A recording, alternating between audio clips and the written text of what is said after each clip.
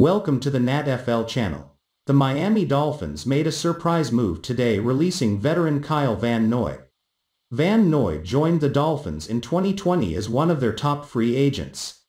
His first and now only year with Miami helped shape the culture that Brian Flores was trying to instill in his players.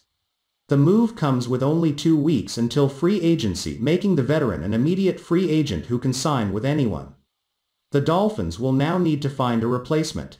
Releasing Van Noy saves the Dolphins $9.7 million in cap space, but they will eat just over $4 million. He was scheduled to count $13.9 million against the cap, the second highest total on the roster behind Byron Jones. With Van Noy now gone, the Dolphins will be looking to Andrew Van Ginkel to take on a bigger role, but they could also be looking at the draft, where Zaven Collins or Micah Parsons could be options. The Dolphins would have no trouble landing Parsons if they wanted to use the number 3 overall pick on him. That is a little high for the Penn State product.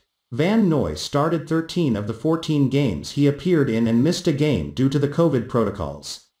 He combined for 69 tackles with 10 for losses. He also had 6 sacks, 2 forced fumbles, and 2 recoveries. The move clearly is a salary cap move, but for what exactly? The Dolphins are not expected to be big players in free agency, although if a top WR is a target, creating a hole on defense isn't smart. Miami's defense was a top 5 unit last year with Van Noy, who is very familiar with the Dolphins system. "I am surprised and disappointed in their decision," Van Noy told Garofalo. "As a captain, I gave my all to the team. I fought through a painful hip injury during the season, including spending a night in the hospital after a game. I was brought there to be a leader, and I know my teammates looked up to and respected me. I am looking forward to making an impact on my next team."